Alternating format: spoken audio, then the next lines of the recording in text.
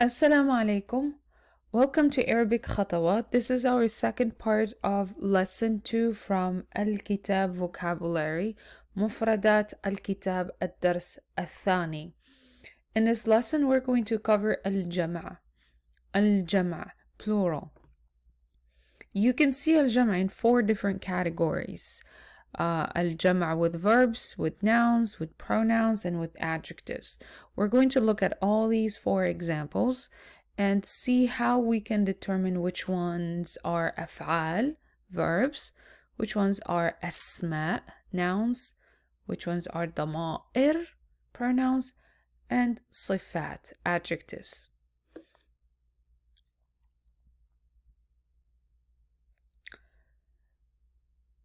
For al-af'al, verbs, we usually look at a chart of verb conjugation.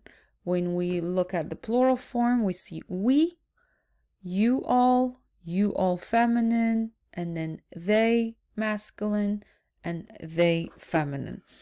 The charts usually show you the us or we basically as one, because the speakers would say نحن, whether they're masculine or feminine. نحن, نحن. And then you'll have أنتم, you all, and أنتن, you all. But this one would be feminine and this masculine. Then we'll have هم, they, all, and then هن, they all again feminine. هم وهن. The verb conjugation chart would also say that these have to be in 3 different categories. We have the present tense, al-mudari', nahnu, na'mal, and the verb we have here is amila, amila. In this video, we're going to look at all the possible verb conjugation in tenses. So the examples I took from the chart are in al-madi, and then al-mudari' and al-mustaqbal.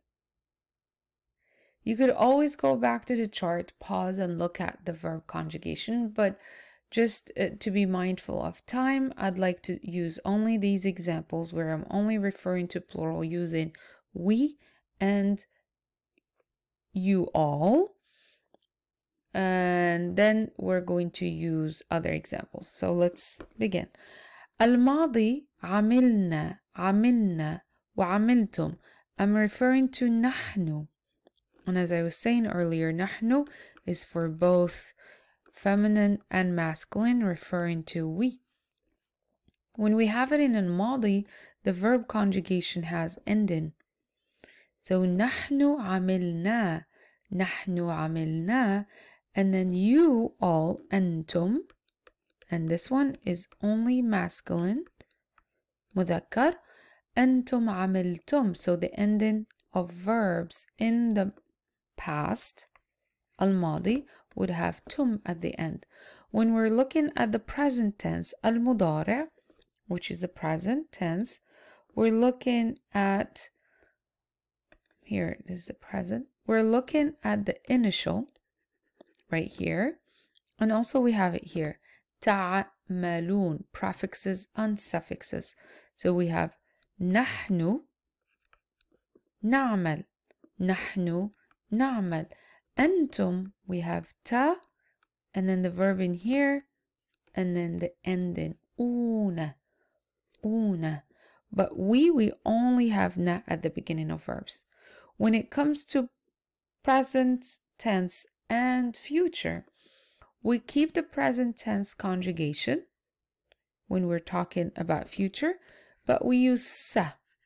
And sa is an abbreviation or short word for sawfa. Sawfa. The way you would think about it is like will and apostrophe L, double L. So the apostrophe or the short form would be sa, and then the long form would be sawfa, sawfa. And sawfa always takes place with the present tense. That way we're highlighting or circling it right here. When we're saying you all work, ستعملون, or you will all work, will all work. You will all work. Literally, it doesn't look like it's the right order in English, but you would read from right to left in Arabic, and then you'll have the order. All of this, you will work, is only one word in Arabic. So that's something very important to remember. Let me just make sure I highlight that one more time. So we said, we work, we will work. What you have here, all of this, is only one word in Arabic. Where all of this has a reference, so we is na, will is sa, and work amila. See that? But once you put it together in one word, it will be sa na amal. Sana'mal. And as you can see, we have different highlighted parts of we will work. So will, and then we, and here we have work. Same thing for you will all work. So you have here will, and then you all has two parts. So you have the initial part and the final part. And this one refers to you all, plural, masculine. And then you have the verb here, work. Just to be mindful of how to place verb conjugation, make sure you go over the list like I showed you earlier here. You'll have a chart. We'll try to put the website where you can have access to verb conjugation charts in the description box.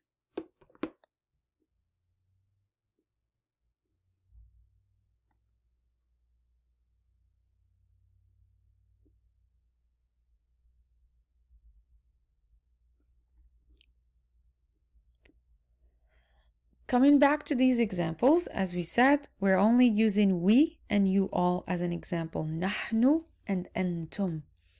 Nahnu, we, and then antum, you all masculine. Nahnu and antum. We'll look at the pronouns in the following parts of this lesson. So the second category is nouns. And nouns come actually also in 3 different parts, which is the fun part about Arabic. Nouns are introduced to students or learners in 3 categories as broken plurals, and then you have them as human plurals, and then you have them as non-human plurals. The fun part about each category is that it actually comes in masculine and feminine. So whether you're looking at human plurals or non-human plurals, you're also looking at gender in all of these categories. We'll see some examples, that way it comes or becomes a lot clearer. Asma, nouns. We have موظفون, employees, رجال, men, تونسيون, Tunisians. And then we have موظفات, employees, نساء, women, سيارات, cars, and then we have بيوت, houses, بيوت. So موظفون, رجال, تونسيون. Here, let's read it one more time. موظفون, رجال, تونسيون, موظفات, نساء, سيارات, and بيوت. موظفون, employees, and this is the masculine form, مذكر, and all the مذكر is highlighted in blue. And here, men, تونسيون, Tunisians, like Tunisian people or Tunisian men. And here موظفات, same thing, employees, but it's for female groups. نساء, women. سيارات, cars, and بيوت, houses. As you can see them here. سيارات, and then موظفون وموظفات. As you can see, we have non-human plurals, human plurals, and broken plurals. When we say broken plurals, that means the word changes in the plural form. So for رجال, نساء, امرأة, ونساء. The broken plural also is possible in non-human objects. So like the word بيوت. So this is all broken plural. بيوت. The singular form of the word بيوت, houses, is بيت. So it would change to بيوت. What happens here is that بيت is masculine, and the plural form of بيت becomes feminine. As we said, non-human plurals take feminine and masculine, مذكر and مؤنث. For the broken plurals in humans, you can obviously determine whether it's masculine or feminine by having a whole new word. So you won't have one singular word that would refer to both men and women, but you would have two separate words that are broken plurals. When we say broken plurals, that means they don't follow any pattern. There is not the at pattern or the un pattern. The at is usually used for regular plurals when you're saying feminine, and the un is usually used also in the regular plural masculine. Those are different examples that we're going to look at. So let's just keep using the examples we have on here. So what I was saying, the plural, regular plurals are the un, and then un at the end, and then you have at. That follows a pattern. Like I was saying, you have the at pattern and you have the un pattern. The broken plural does not have that pattern. It changes completely. Nisa. And each word is different. You just have to memorize them and group them by saying masculine, feminine. That's it. So masculine broken plurals and then feminine broken plurals. Looking at sayarat, sayarat is not a broken plural. So it is a non-human because it's an object. The singular form would be sayara. It's already feminine. Nothing changes. And then you just follow the pattern. Sayarat, sayarat, which is the at pattern for feminine. Sayarat. But there is something really unique about non-human plurals, and I'd like you to just pay attention that non-human plurals are quite different when it comes to taking adjectives. As we explore more examples, we will learn why. For the dama'ir, the pronouns, we have two types of pronouns. We have the possessive pronouns that take place at the end of words, but they are still attached to the word. That's why we have that connection over here. It means you have to place your noun right next to or attached to this possessive pronoun, unless you have a letter that doesn't connect, like the ra. So then you would, or the dal or the waw. Then of course you will leave that space over here. The other part or category of pronouns, we have subject pronouns. And those refer to actual people. When we have the names, like let's say we have Ibrahim, and then we have Ayman, and let's say we have another name, Omar. So we say Ibrahim, Ayman, Omar. These are male names. If I'm going to refer to them as they, I'll have to say hum, hum, hum. But if I'm using feminine names, I say Maryam, wa Fatima, wa Emily. I have to use they, but in this case I use hunna, which is they for a group of females. When we say we, Let's say أنا و. I'm using أنا وإبراهيم ومريم.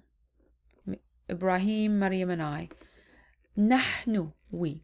It doesn't matter if you are masculine or feminine. If the group is masculine or feminine, both of them will say we. That's why we're referring to it by using this neutral color. And then you all, plural, أنتم, أنتم. And then أنتن, you all, plural, but this one is feminine. If I'm addressing Ibrahim, Ayman, and Umar, I would say أنتم إبراهيم, صحيح.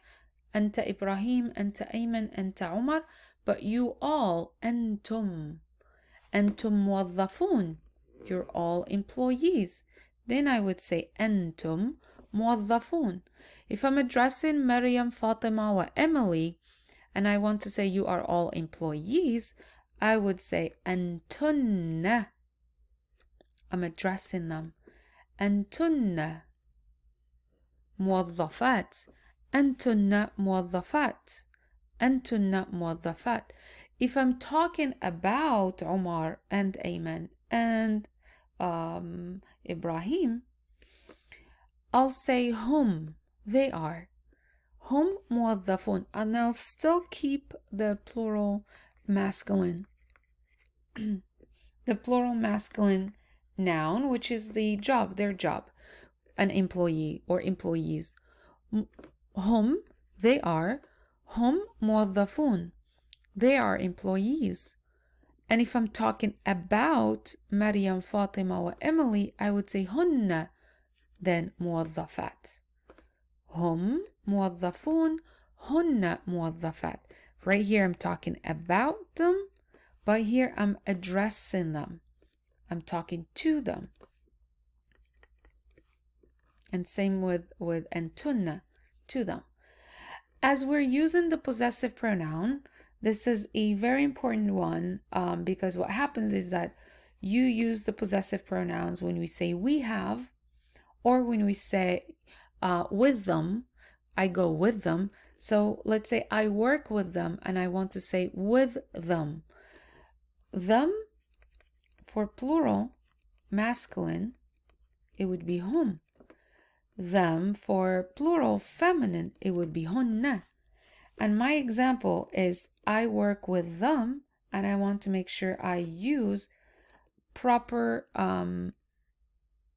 subject pronoun, proper possessive pronoun. So ma'a is with, so I'll write it right here. Ma'a is with. Then I want to say with them. Ma'ahum. I'm referring to Ibrahim, Ayman, and Umar. Ma'ahum. With them. And if I'm saying with Maryam, Fatima, Emily, I would say ma'ahunna, with them, referring to the female group. With them. If I'm addressing Maryam, Fatima, and Emily, and I would say, I want to go with you. أريد أن أذهب معكن. مع. I'm still using مع. I'll use it right here and attach it to kunna. With you. All feminine. Kunna. If I'm talking to Ibrahim, Ayman, and Umar, and I say, I study with you, أدرس معكم, and I would say, معكم. You all masculine. But معنا, come with us. تعال معنا. معنا. And here you're saying with us. And it doesn't matter who's saying it. تعال معنا, come with us. So as you can see, we have subject pronouns. They always happen before verbs or before nouns. They're never attached. The only pronouns that are attached are possessive pronouns because they can be attached to nouns and also to subject pronouns like we have here. What we're using here is subject pronouns. We can see other examples like our work, عملنا, and that's also a possessive pronoun. عملكم, your work. عملكن, your work also. عملهم their work, and then عملهن their work. So possessive pronouns, they come like with us when you're using prepositions of place like مع, and they also refer to the English words our, your, their, and their. But you have to be very particular of or specific when you're saying the feminine and masculine, whether you're addressing people or you're talking about people. We'll see more examples. Let's look at this sentence to see how we can place the pronouns, but we could also see verbs and nouns as examples. But here we're going to look at pronouns. So the subject pronoun we have here is نحن, we. And in this case, it's we are, because you have a job right there. We are, and the job is a noun. We are موظفون. نحن موظفون, an employee. نحن موظفون. أمريكيون, and here you have American. And even American would follow the plural form of the word employees, and it would agree with it. أمريكيون, موظفون, having the exact same un. So نحن موظفون أمريكيون. And you could still say نحن موظفات أمريكيات, and here you have the feminine.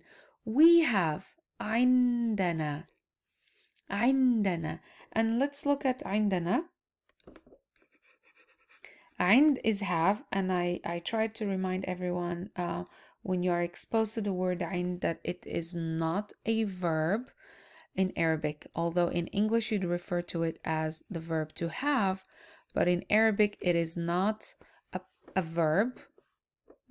See, I'll not cross.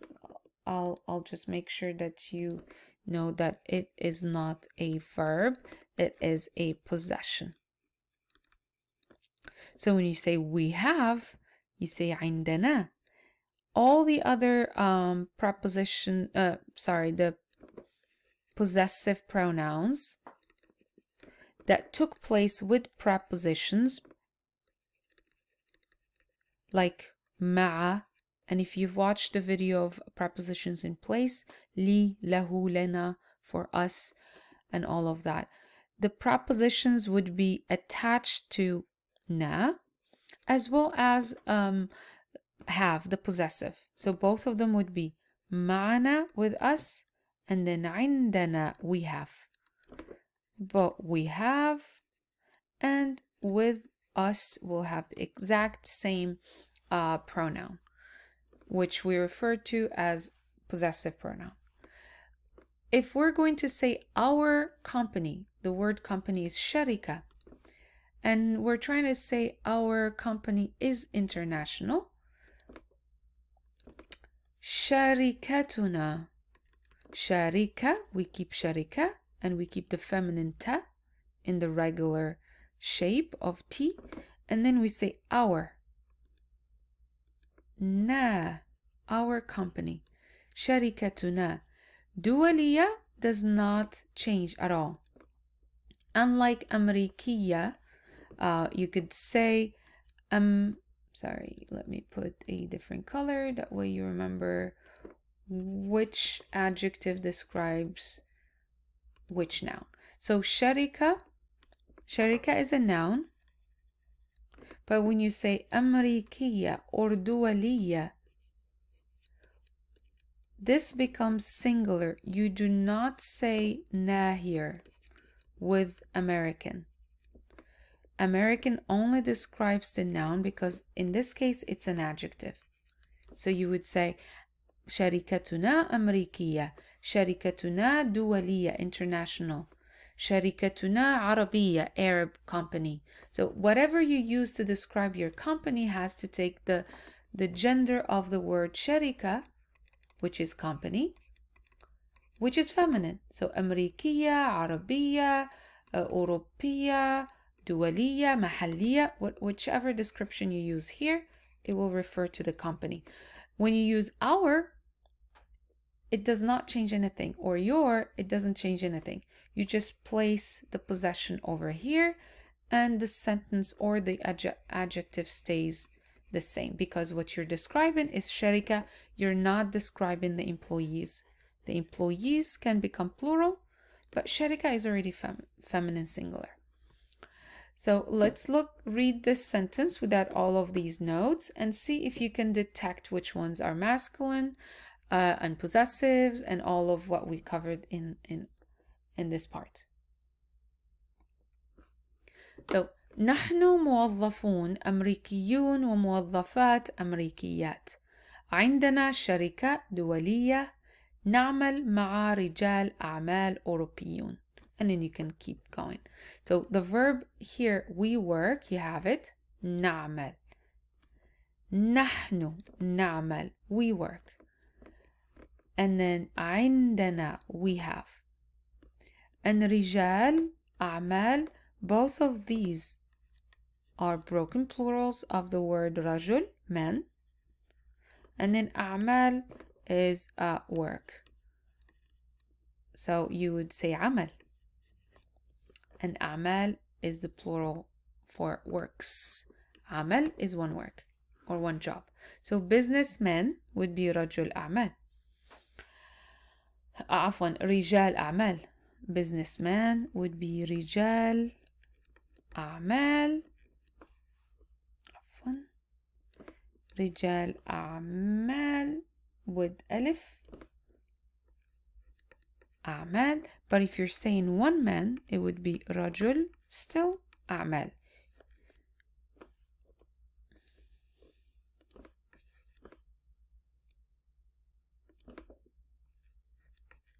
So if you're saying رجال أعمال, رجال is the only part that changes, which is businessmen.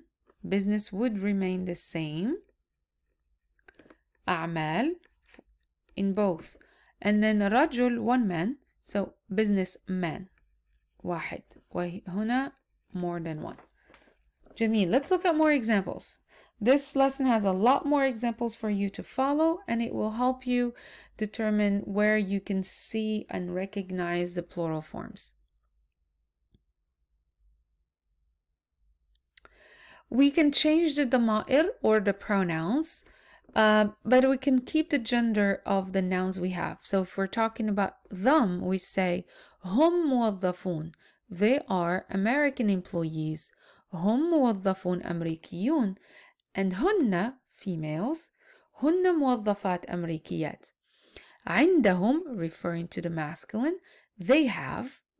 And عندهن, referring to feminine, they have. شركة دولية, international company, referring to the masculine. عفوا يعملون, they work, referring to whom. And when we say و and يعملن, we're using the feminine, referring to هن. مع, with, رجال, men, وسيدات, women. رجال أعمال وسيدات أعمال. أوروبيون, referring to men, and you could say أوروبيات, referring to females. The more you read, the more you recognize the plural. So let's see.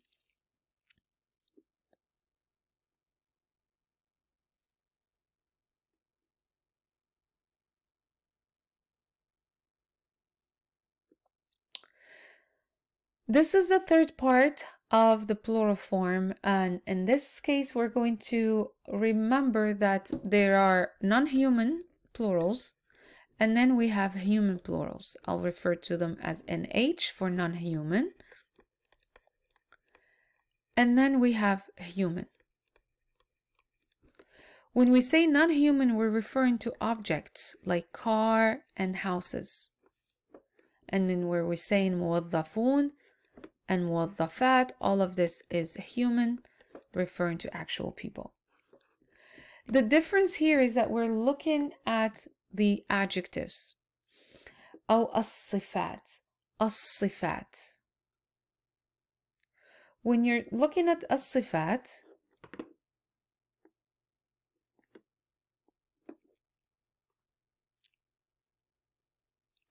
this is our third part of plurals in lesson 2.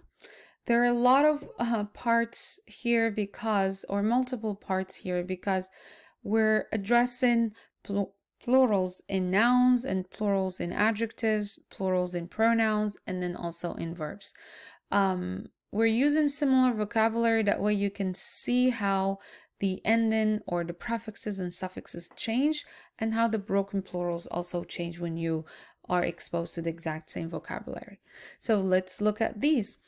When we're using humans, as we've explained, صفات, adjectives, we use nouns over here before we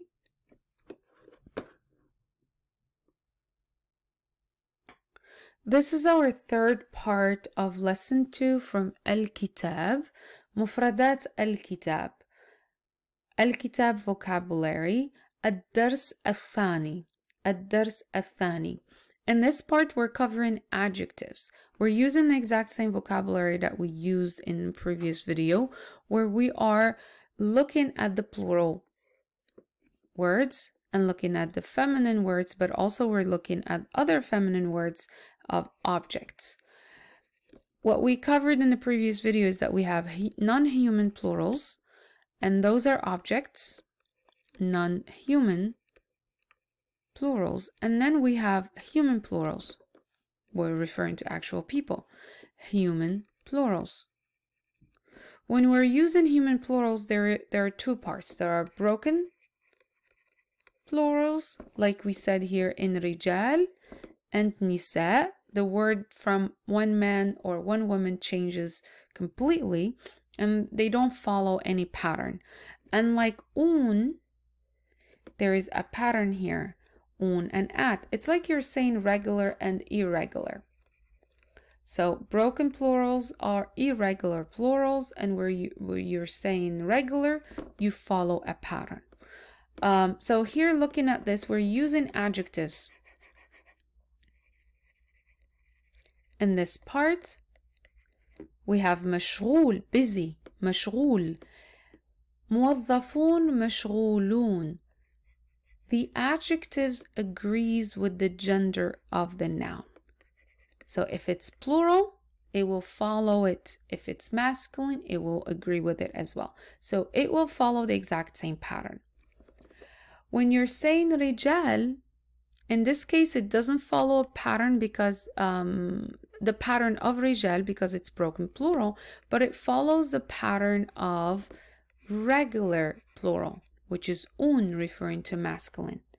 You can't change this one in this example right here. There are other adjectives that are also irregular, like when you use gharib, strange, or foreigner. There are adjectives that become also broken adjectives. This is very fun in Arabic, where you say ghuraba, foreigners or strangers, ghuraba, ghuraba, gharib, ghuraba.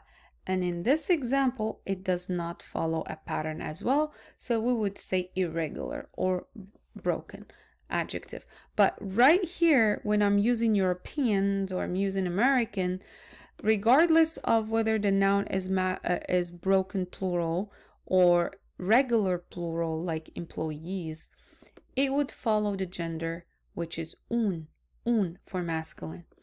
The same for the other human plurals like employees, female employees, موظفات, موظفات. So let's clear this one here. We have موظفات, and then we have جيدات. موظفات, جيدات, both of them follow this pattern. النساء أوروبيات, only the adjectives follow the pattern of the feminine word نساء, and in this case جيدات, good. So good employees and European women. The point for adjectives is that they follow the pattern at when it's feminine, and they follow the pattern un when it's masculine. The other important part to remember when it comes to non-human plurals,